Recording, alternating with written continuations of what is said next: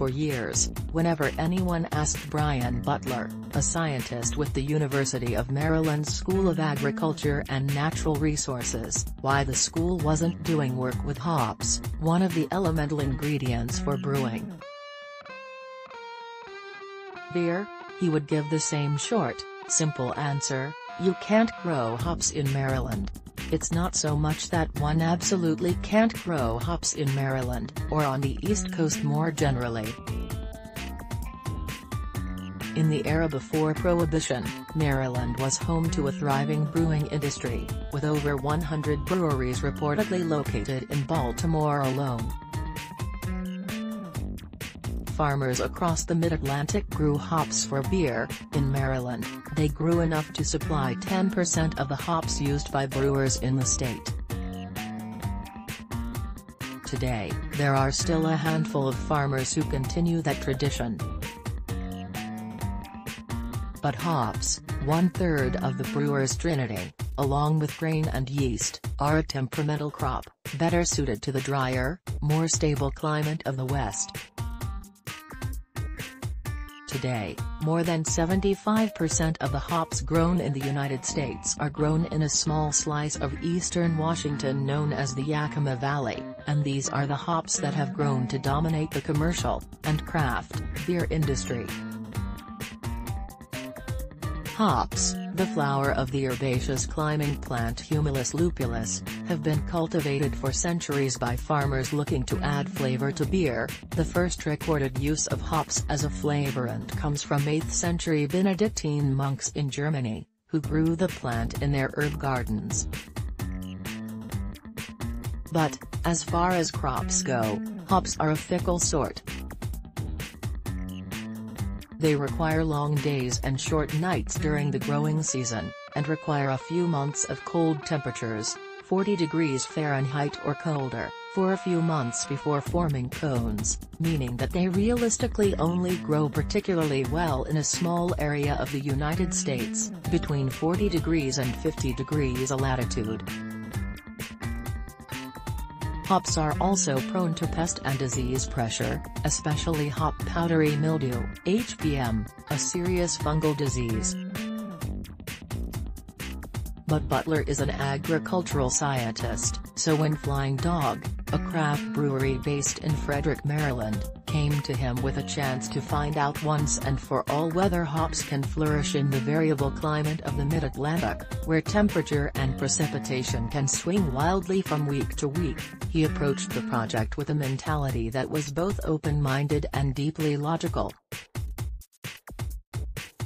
For centuries, hops had been grown primarily in Europe. But in recent years, the craft beer boom in the United States has encouraged domestic hop growers to push the boundaries of what is possible when it comes to hop production, and Butler wanted to see once and for all if Maryland could be a part of a new, distinctly American kind of brewing tradition. If this fails and doesn't work, that's okay, Butler said. But we'll prove it one way or another through research-based information. Though the East Coast Hop Project, the formal name of the joint endeavor between the brewers at Flying Dog and the University of Maryland scientists, officially launched in the summer of 2017, the provenance of the project goes back to 2012, when the Maryland state legislature passed a bill allowing farms that grew ingredients for beer, either grain, hops or some other component like fruit, to brew and sell that beer to customers. The bill was championed by local lawyer-turned-farmer Tom Barse, who had a large plot of hops growing on his farm and wanted to combine his career of farming with his love of beer. And Barse wasn't alone in that desire. By 2015, 10 separate farms had applied for the designation of farm brewery. As Barse was pushing for farmers and brewers to come together legally, Ben Clark, a brewmaster with Flying Dog, saw business potential in bringing the two professions under one roof. A lot of people drink beer, but few other than brewers know the exact specifications needed to make hops, yeast, grain and water merge into the perfect drink. It is, in a way, the same with farmers. As farms become bigger and more centralized, fewer and fewer people understand the kind of work that goes into making something grow from the earth. So Clark found a cohort of interested, local hop farmers, including bars, and brought them together to swap stories at Flying Dog. The result was a kind of hop market, where local farmers would bring their wares to the brewery for local brewers. Almost immediately, Clark identified a major problem with the local hops: there was no quality control, and farmers would bring freshly harvested, wet hops to the brewery in garbage bags, only to see the hops go bad a few days later. Moreover, normally when hops are added to the beer, either early on during the brewing process to add bitterness or towards the end to add aroma, they are pelletized, meaning they are ground into a powder and pressed into something more closely resembling rabbit food than a conical hop flour. But the Maryland hop farmers were so new to the crop that they had no idea how to pelletize hops, so they would bring in the whole hops, which decay more quickly and can be more inconsistent for brewers than pelletized hops. Hops are harvested at the University of Maryland farm. University of Maryland. Still, Clark was committed to the idea that Maryland brewers have an available supply of local hops, should they want them. The issue, it seemed, was that the crop was too new and any institutional knowledge from the Prohibition era had long since vanished. What the Maryland farmers needed, Clark realized, was someone to help them identify the best practices for growing and harvesting hops in Maryland. Luckily for Clark, bars, who graduated from the University of Maryland in 1977, knew someone who might be able to help: his fellow Terrapin, Brian Butler, who, largely at Barca's own prodding, had been toying around with the idea of growing hops on the university's 500-acre facility in Keedysville, just outside of Antietam Battlefield. So Bars, a little bit hop farmer and a little bit brewer, introduced his friend at Flying Dog to his friend at the University of Maryland. To them, it felt like a meeting of the minds, a partnership that could explore both how to grow hops in Maryland, and how to brew them.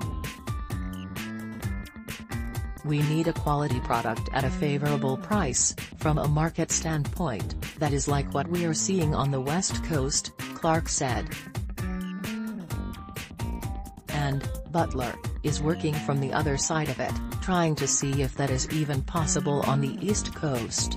Hops' sensitivity to climate, particularly heat and humidity, explains why it thrives mainly in the arid heat of the eastern Pacific Northwest, and why the majority of the most popular hops were bred for the West Coast at the two primary land-grant universities in the Pacific Northwest, Oregon State University in Corvallis, Oregon, and Washington State University in Pullman, 200 miles east from the Yakima Valley.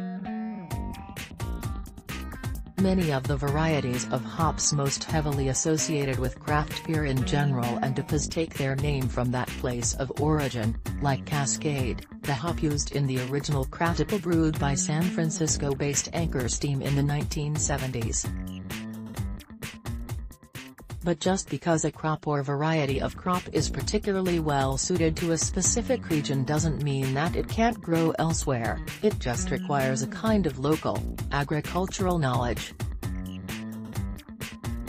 To help rebuild that knowledge, Butler dedicated a plot of land at the university's Western Maryland Research and Education Center to hops, planting 12 varieties in 2016 and another dozen in 2017. The hops were a mix of popular West Coast and New Zealand varieties, as well as a handful of varieties that were already being grown by local farmers. Butler and his team of researchers collected data on fertility, irrigation, disease, pest management, harvest timing, and unique levels of acids and oils in each hop.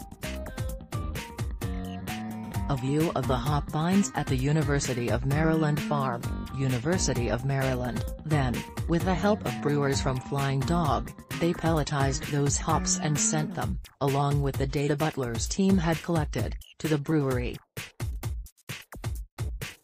From there, it was up to the brewers at Flying Dog to experiment with how the various varieties reacted when added to beer.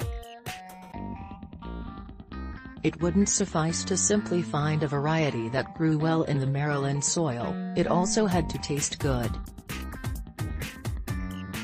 The most famous West Coast hops are often associated with flavors of pine or citrus, and add bitter elements to brews like IPAs.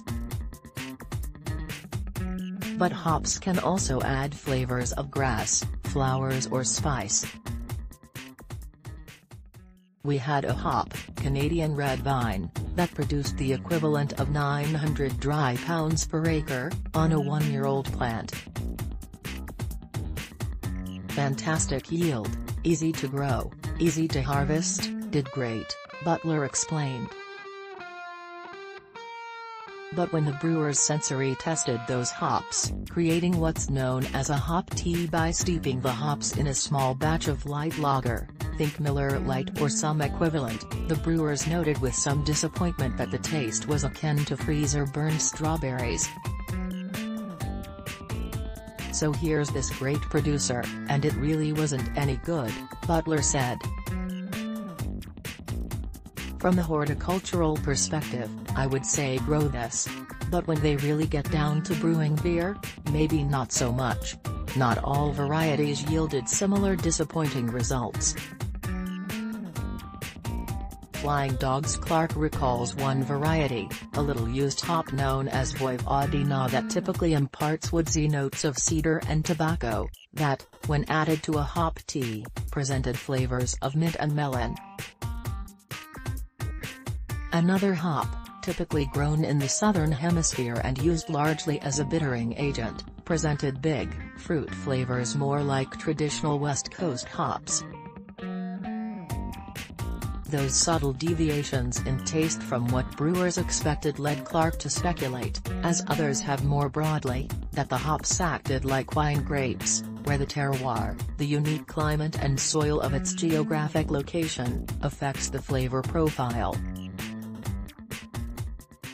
There are reasons beyond taste that a variety of hop could prove uniquely suited to the East Coast, like finding a variety that might be more pest-resistant or produce better yields in the Maryland climate than out west. For now, Butler plans to find those varieties the old-fashioned way, either by testing an already known strain at the university's test farm or by manually crossing different strains of hops to see if he can find a winner, though improvements in gene editing could someday help speed the process along. Using the hops delivered by Butler, the brewers at Flying Dog pared the group of 24 down to their 4 favorites, and debuted a beer called Field Notes in March at the brewery's tasting room. It's the first commercially available beer brewed with hops grown at the University of Maryland farm. The project also released 3 beers, each brewed with locally grown hops from either Maryland or New York, in mid-April. Clark explained that by using hops from a farm in New York, and not just Maryland, the newly released beers offer a fuller picture of what hop production can mean for the Mid-Atlantic as a region. Brian Butler speaks at the East Coast Hop Project's 2017 release party. Flying Dog Brewery, ultimately, the project, which has funding from both Flying Dog and the university to continue for at least the next 3 years, isn't about answering the question of if hops can grow along the East Coast, but whether they can grow well enough, or brew well enough, to compete with hop farms out west. For now, Butler and Clark agree that it will ultimately boil down to whether consumers are willing to pay a premium for beer grown with local hops. East Coast hop farmers, they explain, don't have the economy of scale as out west, and will likely have to pay more for pest control and disease management, something that's likely to continue unless the project can identify a variety of hop that thrives in the volatile East Coast climate. When you add all those things together, it really makes it feel like a not very economically viable project, Butler said. But for all the data he can collect on hop fertility and irrigation needs, there's one factor for which he can't account: taste. If Butler and Clark can figure out how to provide customers with a consistent product, they say, it's possible that buyers will place a premium on locally grown hops with a strong connection to the region, as has happened in many places across the country with local produce. If the market says this is something it wants and if people are willing to pay and we can replicate the process, it might be able to work, he said.